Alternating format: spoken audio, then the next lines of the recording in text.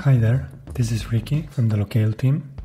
Today I'm here to show you how easy it is to get started with the localization of your Laravel projects. First of all, log in into our Locale dashboard and create our first project.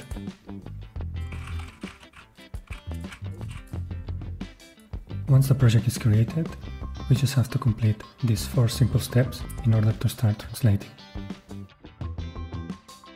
First of all, install our package into your application. Open your terminal and paste this command, and now the package is installed in your application. The package is going to read your translation files and synchronize the translations with Locale using our internal API. This is the only purpose of the package, so don't worry, we're not going to read all the other code of your application. Okay, the next step is to put your API token in your environment file. So copy your token, go to your MBA file, paste it in here, and then add Locale as a service in your config services PHP file. So just copy this, go to your services file, and at the end you can paste it in here. And finally execute this command in order to set up your application. Write yes, and it's done.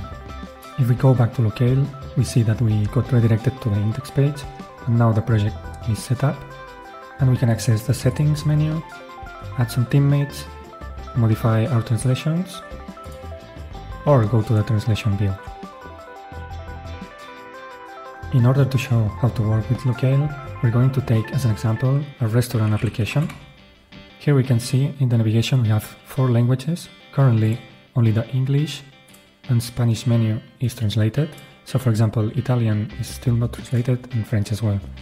In order to translate these strings, we can go to our Locale application and press Command F and type languages. Here we can see that Italian nor French have any translation set up. So for example, let's put the French translation in here and save it. Then go to your application